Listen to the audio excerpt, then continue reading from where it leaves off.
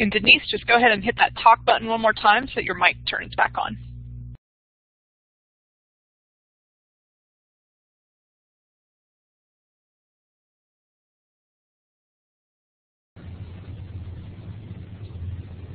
Hello, everyone. Welcome to this webinar. I hope everyone has configured the audio. Can you hear me? You can raise your hand.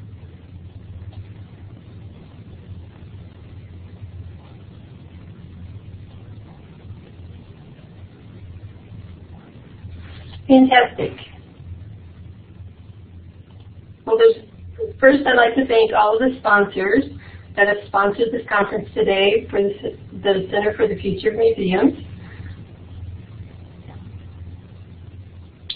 And next, this is a fun thing, you've probably done it with other sessions as well. If you click on the star in the toolbar to the left, you can all add our locations of where we're meeting from.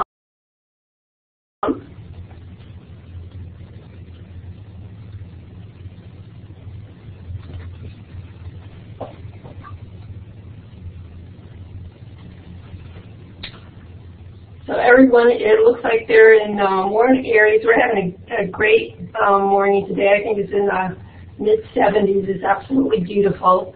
But I'd like to welcome you. I am Denise Jones, and for the first half of this presentation, I will talk about data visualization and the prototyping of using existing data with the addition of newly created relational information developed to expose the hidden clues within each piece of art. For the second half of the presentation, Kyle Parker will talk about the mobile app, which combines the use of wayfinding and notification technologies and the use of relational information and data visualization, plus a few extra features that we have added along the way. What do we mean by infinite art? The prototypes we have developed are places where personal interest galleries can be created that would otherwise be impossible to create within the physical environment. Our goal is to layer in information from different academic disciplines to enrich the learning experience within and outside the museum space.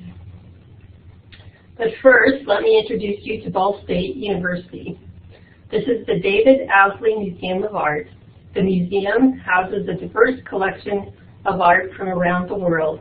It is comprised of 2 floors with art collections spanning several thousand years from India, China, Japan, Mesoamerica, Africa, the Americas, Oceania, and Europe.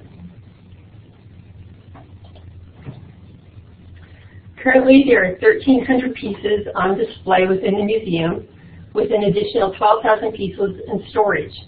Students from architecture, art history, English, honors college, geography, geology, and fashion design all use the museum to complete class assignments throughout the year. We also have K through 12 students regularly tour the museum on field trips. With all of these young visitors to the museum, it is critical to bring new technologies into this environment. Technology offers a way for us to organize the objects into dynamic collections for the visitor to view, to enjoy, before, during, and after their visits. And through these interactive features, technology can help make art more approachable to everyone through added facts, hints, and games, drawing features, and social interactions. So is it possible to visualize objects from different galleries in one location? Can the use of data visualization resolve these questions? The term mind map, which is in some ways similar to data visualization, was first popularized in the 1970s by British psychology author Tony Buzan. However, people's need to diagram their thoughts and ideas can be traced back to the 3rd century. Here are 2 examples of knowledge maps, one from the 11th century and the other from the 21st century. Produced 1,000 years apart, Both examples show each author's relational organization of their ideas. Diagrams, models, and maps all aid in the brain's ability to construct mental connections between known information and the new information we are trying to learn. This exercise can aid in the brain in consuming the old and new information in a format that it can better comprehend, retain, and recall the information. So naturally, to start this project, I needed to sketch a map of my initial idea. After valuable input from the museum staff, English and art history professors, several visits to the museum, and reviewing data supplied us by the museum, I created a drawn diagram similar to this graphic.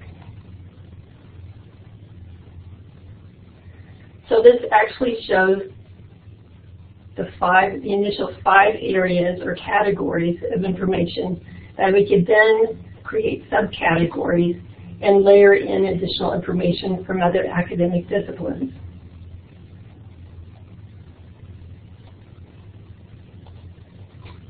Using an extract from the museum's database, inconsistencies were found in several categories, so corrections were made before anything could be built resembling the diagram shown in the previous slide.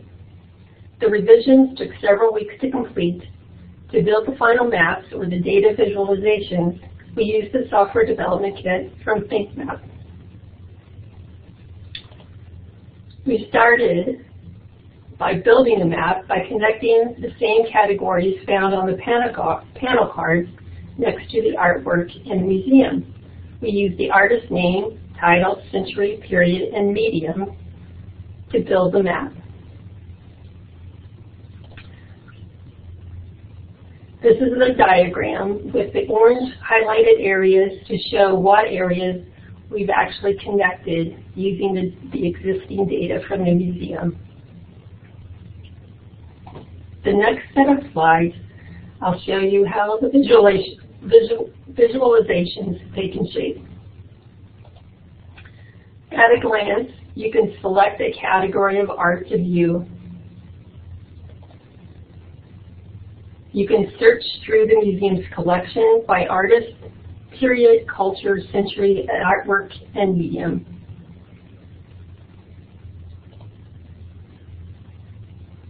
At a glance, you can see 11 different relationships to the art object at the center of the focus.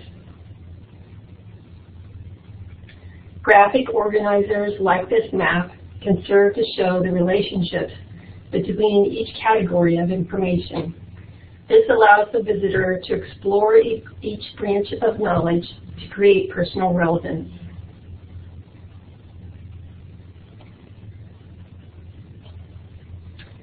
You can compare periods of art.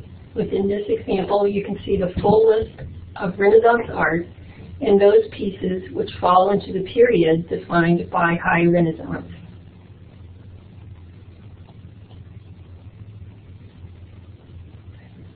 And lastly, this example shows the connections that we've built between the artist and the expanded body of work the museum owns. Now I will take you to, it's about a 3-minute movie of the actual ThinkMap in use.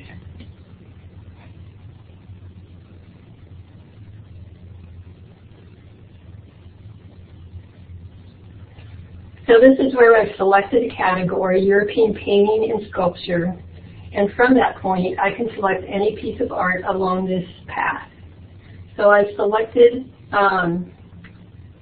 this painting to make the center of focus, and from there I can select on any of the 11 categories, or also hide those if I choose, to show the different relationships this piece of art has to others in the collection.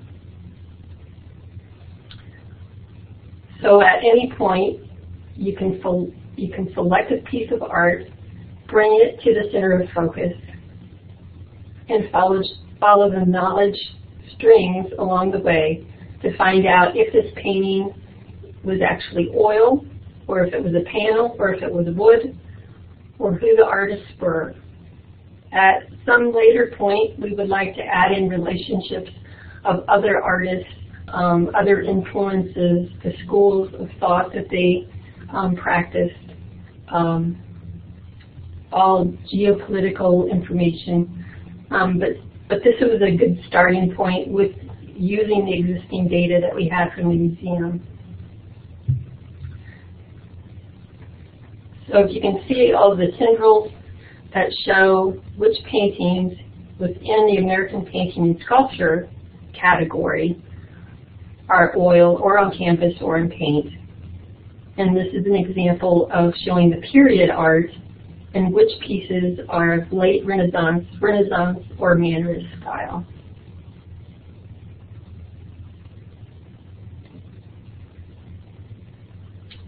There's about 1 minute left on the movie. And this is just to show you how you can navigate through the collection and show the relationships to each piece within the collection.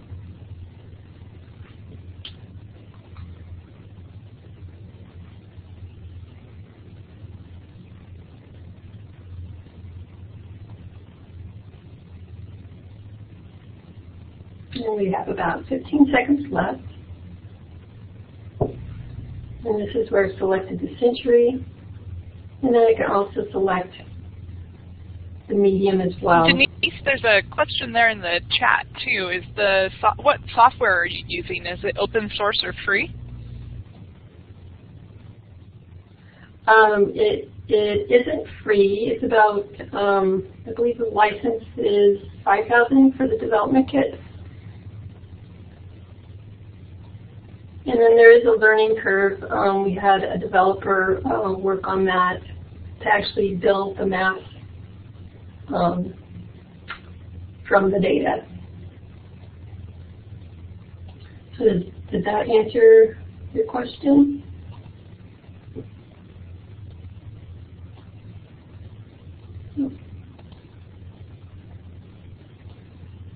Okay, Jennifer, is that?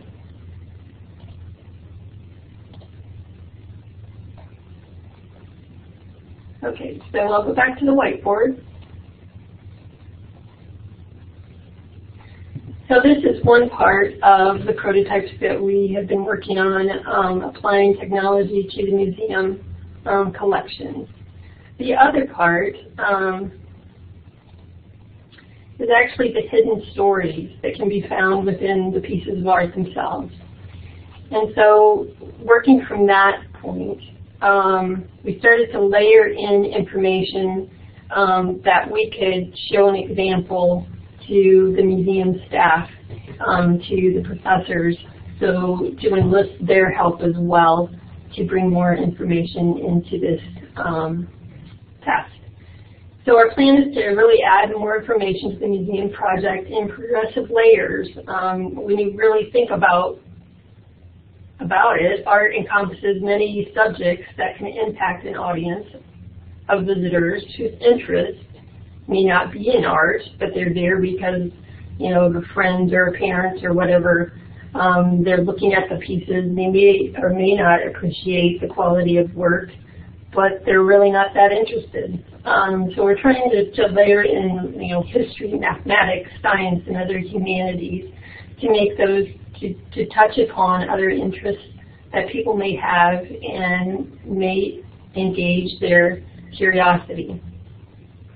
So to initially grab a person's attention and creating an example, we first focused on extracting the hidden clues within the artwork.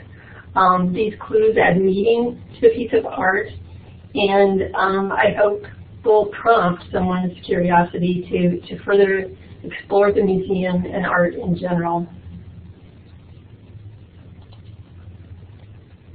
So this is the Western Gallery in our museum, and the focus is the 4 panel structures.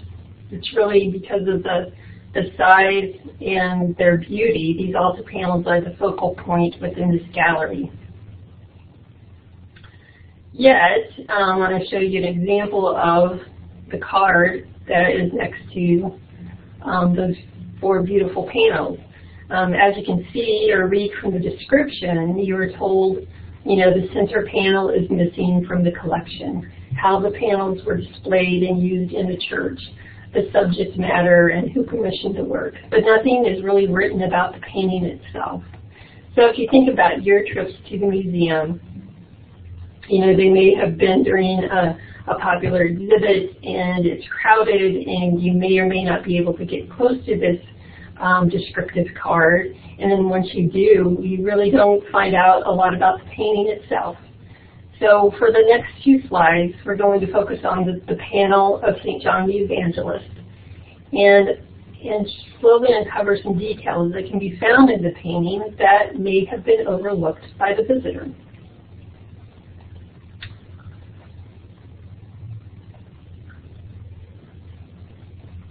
So these are just some of the, there is an eagle in this panel, and there's meaning behind, why this bird was painted within the panel itself. There are opportunities to really engage visitors' interest by pulling out those small details found within the object itself. The meaning behind the flowers, the bugs that are on the ground have significant meaning, the birds that are in the background that may have been missed by a casual visitor. All of these details can add interest to the piece of art and maybe inspire the person to investigate it further after they leave.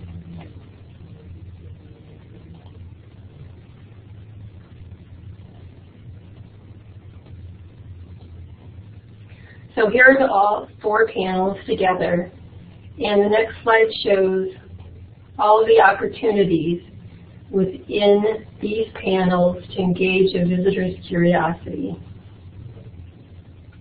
So with that, I am turning the presentation over to Kyle Parker, who will talk about the mobile app that was created, which combines the use of wayfinding and notification technologies with relational information, data visualization, plus a few extra features. Kyle? Hello everyone.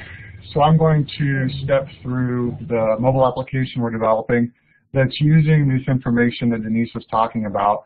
So it will pull in portions of the data visualization which were intended for the web. It will pull in these details and these other layers of content that we're trying to add to the art for a visitor to be able to read about both in the museum and prior to coming for a visit. So this is the first screen, and at the end of this I'll have a short video just walking through the different aspects of the app. But this is the initial screen that a visitor would be presented with upon launching the application. We've got it broken down into theme and gallery-based tours.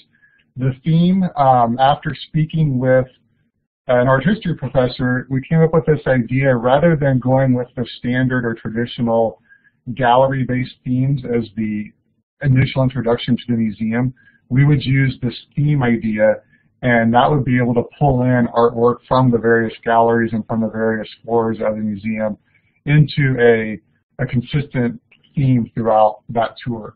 So those themes would consist of maybe a dozen pieces of art to navigate the person through the museum. We'd also allow them to build their own tour under the My Art tab in the top right corner there. With that, we would be able to use the data visualization, and as they're mapping their way through the different pieces of art, they would be able to select a piece or a movement or a material or different aspects of the artwork and build their own tour, and then be able to share that with family and friends. So here is the screenshot of based on galleries. So these are the different galleries within the museum that would include every piece of art within that particular space. And here we see a detail screen. So this is after you've picked a tour. You come and start walking around the museum, And I'm going to talk about the wayfinding portion that would prompt you to view this information on the mobile device. So this is going to show you the detail of a particular piece of art. We've got a large photo, and in the video you'll see that's got some movement so you can see more of the piece of art. Below that are various images of that piece of art, whether it be the back of the frame, an inset, or with sculptures, it may be the back or the side of that piece of artwork. Below that, just the basic label information, so the date, the material, the dimensions, and pretty much the same information you would see if you were in a physical space. Then, as Denise was talking earlier, these call-outs or these details that are in the piece of art, those are going to appear on the right side of the screen, where you see the Madonna and Child, the building in the background, and the trees. Those are just some of the different pieces of that art that may not be recognized or may not be seen if you're walking through the space and just casually looking at it. So this allows us to call out the specific pieces of that artwork and show that content to the visitor.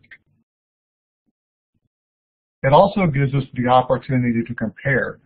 So we've got two Madonna and Childs here that we're comparing two different portions of that painting and being able to see similarities or even differences that may exist between different artists, different time periods, but looking at similar subjects. And this content is not part of the standard museum collection. This is the content that we're working to curate with art history students, English students and their professors, and trying to build those additional layers on top of your standard sort of museum database information. One of the more interesting things we hope to be able to do with this particular app, we're using the Samsung tablet that has the stylus. So this would allow visitors to pull in a piece of art and sketch on it, draw on it, annotate. They could pull in other photos that they may want to compare and do their own mapping or comparisons between artwork. But it gives them the ability to sort of do something more with that art and be able to make their own connections and add additional detail to the artwork.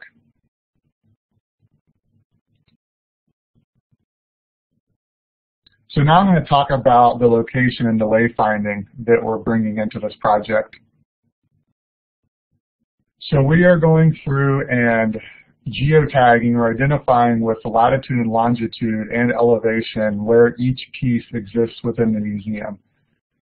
Those are going to be identified with little markers on our map of both the first floor and second floor of the museum. And with those, you'll be able to, as an example here, the Madonna and Child, you can see my blue dot. That's where I'm currently at in the museum space. I've identified that artwork, and now I can click on that, and that's going to take me to that detail screen. So the blue dot is that location piece that we're adding in. Most people are familiar with GPS. Well, this is going to be indoor positioning. So we're using a technology to provide location indoors, roughly within about 3 meters. So what this allows us to do is, with this app, we can do both location data indoors and outdoors. So it's not, the tour doesn't have to begin and end at the front door of the museum. We can include other aspects of our campus, such as the parking garage down there in the bottom right-hand corner, or outdoor spaces like Christie Woods and the greenhouse over on the right or the left side of the image. We also have a bus stop there. Our library has special collections that sometimes tie to artwork in the museum. So we're able to bring in those other elements, and we can create the tours and the wayfinding to do both inside the museum space and outside with other artwork and other locations on the campus. So as an example here, we have some sculptures outside of the museum, and again, those would be able to be part of the sculpture tour or the abstract tour, depending on what the theme or gallery may entail. So now to do that indoor positioning, what we've done is use Bluetooth low energy beacons. Some people may have heard of the iBeacons from Apple. These are similar. They're using Bluetooth, and we've placed about 40 beacons throughout the 25,000 square feet of our museum. The cost is relatively inexpensive. It's only $60 per beacon, and there's no ongoing maintenance. The battery is estimated to last for about 3 years, and as I mentioned, we're hoping for accuracy around 3 meters. So we're going to get people close to the piece of art, and then with the images and the other information on the tablet, take them those next couple of steps. It will also let us know where they are to be able to push additional content that we may have to them. So as you can see, here's an example of our placement. So they're very small. They're thankfully not really noticeable, hopefully not noticeable to the museum guests. We didn't want technology to get in the way and obscure their appreciation of the art. So down there below that one case is a small device. We're able to place those anywhere between the ground level and up to about 20 feet. This is new technology, so it is something that we're experimenting with to see where is the best position within the museum. So we do have several, pretty much in every spot we can find. We have some up near the top of the ceiling, near cornices. Some are at the bottom, as you can see here in this photo. In the next image, we have some that are going with other control units that may be on the wall already. So they're on the left. We've got a thermostat and some other control panels within that particular gallery. The one on the right, again, is down near the bottom, tucked underneath the corner of a case. Others we've been able to put inside of the glass cases, so behind a piece of art or behind a sculpture or a piece of pottery, so they really are invisible to the visitor and they're not detracting from the appreciation of the art. To do this, we used, the company is Polestar, is where we've purchased these beacons, and they provide us a tool that we map out the indoor space and where we're going to position the beacons. And those beacons, we identify them, we sort of test out the path, and those are plotted using latitude, longitude, and elevation. Elevation is used to identify which floor of the building we're on. So as we transition up the stairs, the next set of beacons on that floor are going to start responding and providing that location data. The key element of this to do both those indoor and outdoor tours is we're using Google Maps, the API for Google Maps, to be able to bridge that gap. So we've overlaid the floor plan of our museum on a standard Google map, and the blue dot will pick up using GPS when we're outside and seamlessly transition to a blue dot on the inside using these beacons. Again, it's going to be approximate. We're not going to get exact just because of the technology that's available right now.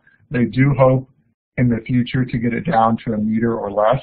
There are new technologies out there using LED, the gyroscope, and other sensors on the device. So there's a lot of different options that are going to be available in the future for this location and wayfinding data. And as I mentioned, this is an experiment for us. We've not done it before, so we're learning how dense, how many of these beacons do we need in a space to accurately identify position and location. So you can see we've got two galleries roughly the same size at 2,100 square feet. The one on the right, we're deploying 8 beacons in there. The one on the left, we're just doing 4. So we're trying to see which one is going to work best. Is there a sweet spot in terms of where we get the best location data based on the number of beacons we've deployed? So right now the initial focus is on Android. We're researching an iOS version, but we're just, myself and the developer that's working on this, we're just more comfortable on Android. We've done more projects on that, and it's just been easier to deploy. It is available for iOS 7. The beacons work in that environment as well. So we are researching that and hoping to develop a prototype on the iOS side of things. So we've got this initial prototype developed. It identifies our location. We can watch the blue dot move around the space as we move through the museum. But now we want to tie more content to that. We want to do something else with just knowing where we are inside of the museum. So as I mentioned, we're going to start layering in other content, whether that be curated by students, the instructors, and even the community members. So it's not going to be just the museum or the data from the museum. It's not going to just be what they think is interesting or useful or relevant. It's going to be able to come in from multiple contributors at the university and outside. We're going to pull in those other subjects. So when you're looking at a painting, you can see more than just what that label is telling you. And then being able to include additional content that may extend the understanding of that piece of art, whether that be a video clip or audio, the sketches you're going to be able to do, additional photos, maybe other artists, and just notes that you want to be able to take as you're looking at that piece of art that you may stimulate other thoughts and other ideas that you have about it. And then we're going to do tours that we've got the theme, we've got the gallery, but maybe there's a tour that's specifically for a class. So an instructor would be able to go in and develop their own tour that's going to target what the lesson plan or the syllabus may call for that semester's class. Community recommendations. So if you've got family and friends that have gone to the museum, they can recommend a new piece of art or a gallery or something that you want to that you should go see and visit. As Denise said, we're trying to bring in some games and some fun stuff too. So one of the ideas is a scavenger hunt. So we'll take snippets of paintings or sculptures or whatever piece of art and pull those together in a package of like things and have the scavenger hunt with hints and again showing your location on the map and then the hot and cold sort of game. So as you wander around the museum, you can look for, we've got here the hands. So where is that hand at? And as you can see, the hint tries to help point you in the direction of which piece you want to look for. So it's building that knowledge of the art as well as just having some fun. And we're hoping to bring in the leaderboard concept, the achievements, and be able to make it a fun game that you can share maybe with a class or with some friends. The other aspect of that is, as I was talking about with the location, pushing information to the user based on where they are. So we know who you are because you've logged into this application. We're going to have preferences where you can identify what it is you like. If you're a student, we're going to know what classes you're in, so what focus you're going to have as you're visiting the museum and while you're there. And as you move around the space, we'll see where you are, we'll know where the artwork is, we know what you like, we're going to be able to push recommendations and other items to you that you may not have known about otherwise. So maybe there's a new piece of art coming in tomorrow, or another piece from the same artist. This is the type of information we want to be able to use this location data and push us to the user.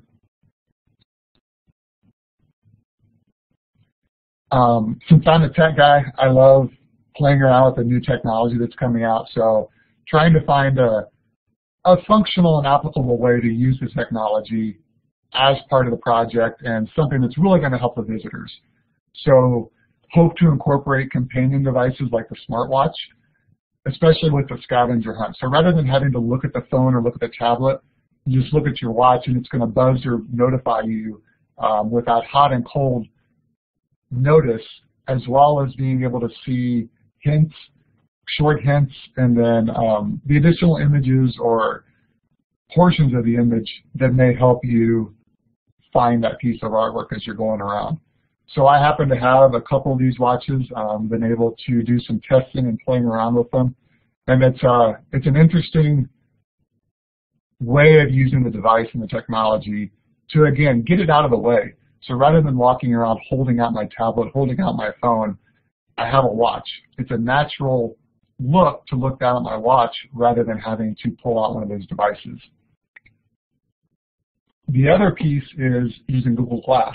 We also have a couple of pair of glass here on campus, and researching and experimenting with how these could be used, again, with a scavenger hunt idea, having that heads-up notification and not having to dig around for a device, and being able to appreciate the art without technology really getting in the way. So now I have a short video, like I said, that's going to just walk through the application. It's about 2 minutes, and then after that we can do some questions and answers.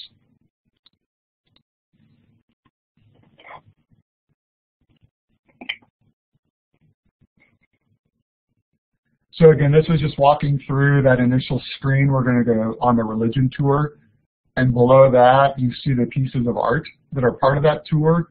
In the top corner, I've got my map identifying where all those pieces of art are located. And as I cycle through the artwork, it's going to pop to that location where that piece is at. And here's our detail screen. Up there in the top right corner, you can see the standard options that are available with on the device. You can share this with family and friends via email or Facebook. Or I can go into the sketching utility and start drawing on that piece of art. We can also zoom in to the different views of the piece.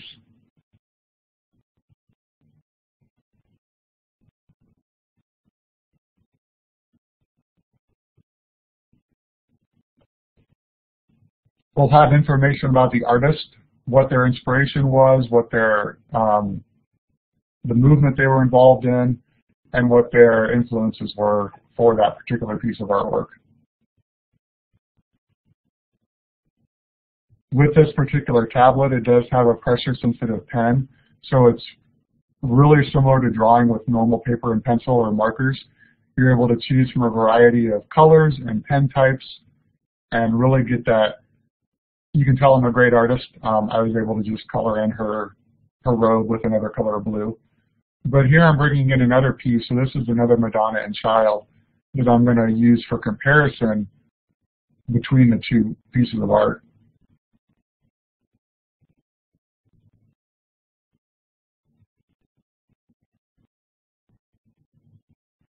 And again, this is just additional information and additional content that the user can interact with to help sort of solidify that art or make that experience memorable.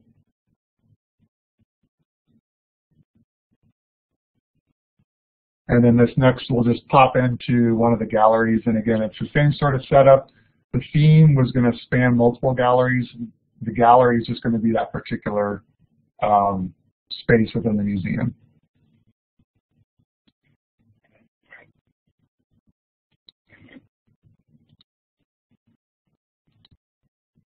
So that is the end of our presentation. We will open things up for questions, and thank you for joining us.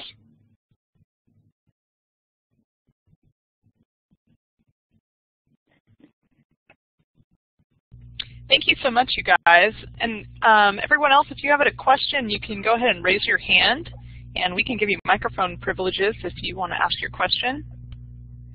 Otherwise, you can type it in the chat there at the bottom.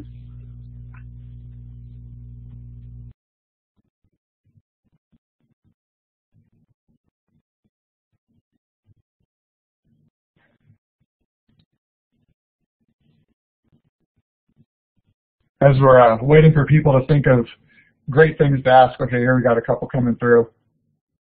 So the timeline, Denise, when did we started on this? Just a couple of months ago, right?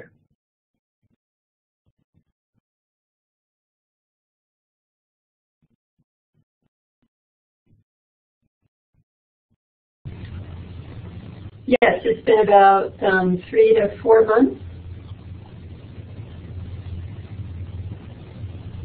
So the most difficult part, I think, of this was the data that we received from the museum. Just trying to go through and make it useful in the sense of more than just a label.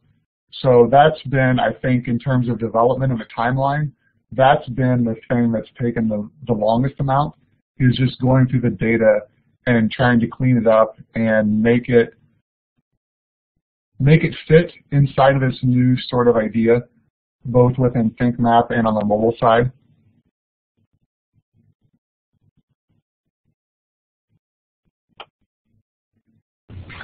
And to answer Michael's question about encouraging physical visits, right now that is the marketing part is left up to the museum staff.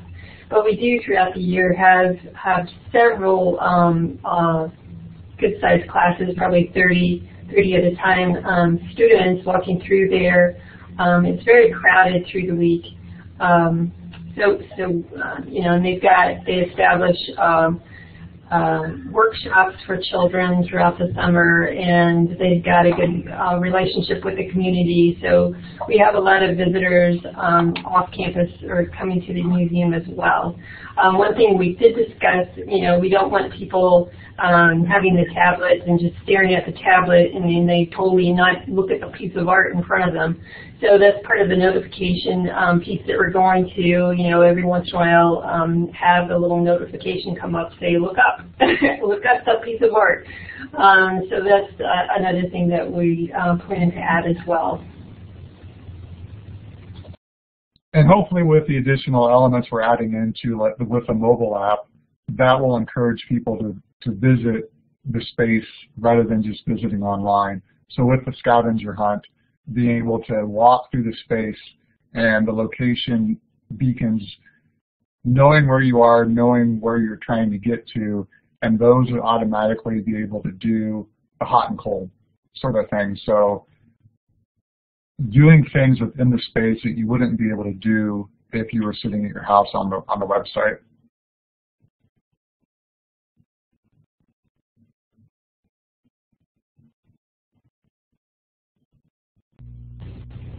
So are there any more questions?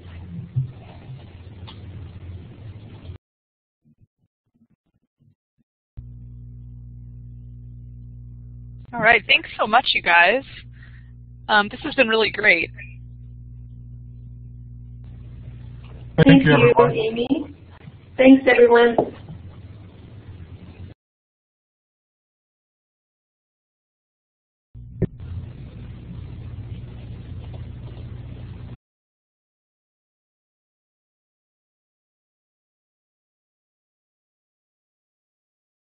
And Denise, just go ahead and hit that talk button one more time so that your mic turns back on.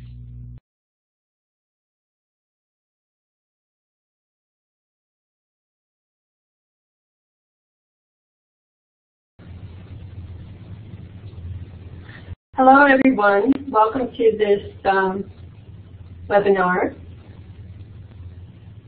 I hope everyone has configured the audio. Can you hear me? You can raise your hand.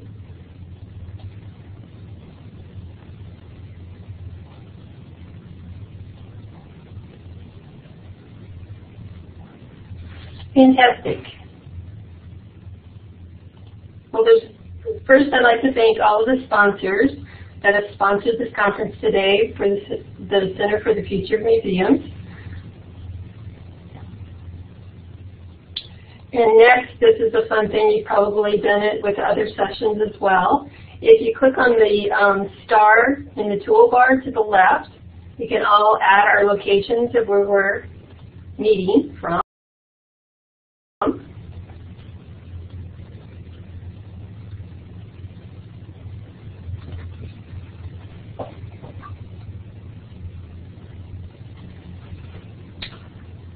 So everyone, it looks like they're in, actually shows the initial 5 areas or categories of information that we could then create subcategories and layer in additional information from other academic disciplines.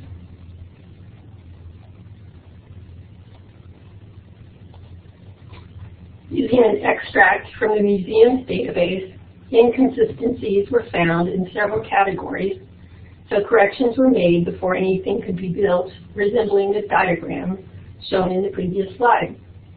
The revisions took several weeks to complete, To build the final maps or the data visualizations, we use the software development kit from ThinkMap.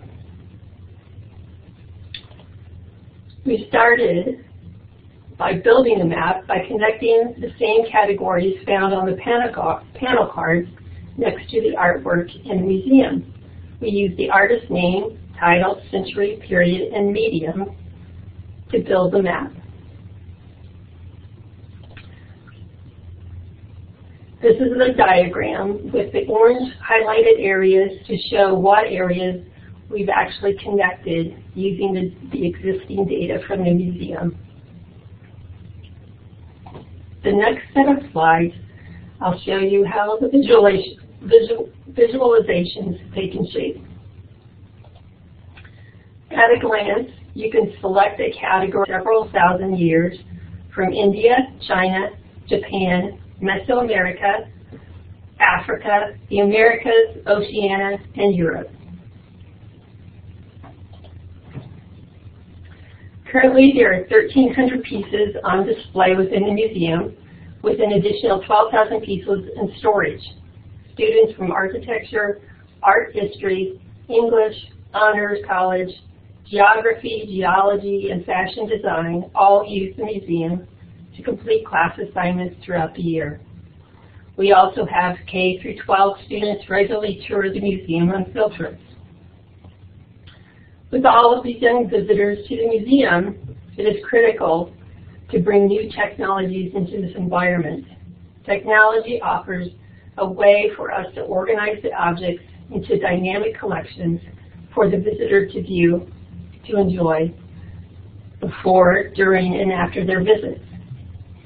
And through these interactive features, technology can help make art more approachable to everyone through added facts, hints, and games, drawing features, and social interactions. So is it possible to visualize objects from different galleries in one location? Can the use of data visualization resolve these questions? The term mind map, which is in some ways similar to data visualization, was first popularized in the 1970s by British psychology author Tony Buzan. However, people's need to diagram their thoughts and ideas can be traced back to the 3rd century. Here are 2 examples of knowledge maps, one from the 11th century and the other from the 21st century. Produced 1,000 years apart, both examples show each author's relational organization of their ideas. Diagrams, models, and maps all aid in the brain's ability to construct mental connections between known information and the new information we are trying to learn. This exercise can aid in the brain in consuming the old and new information in a format that it can better comprehend, retain, and recall the information.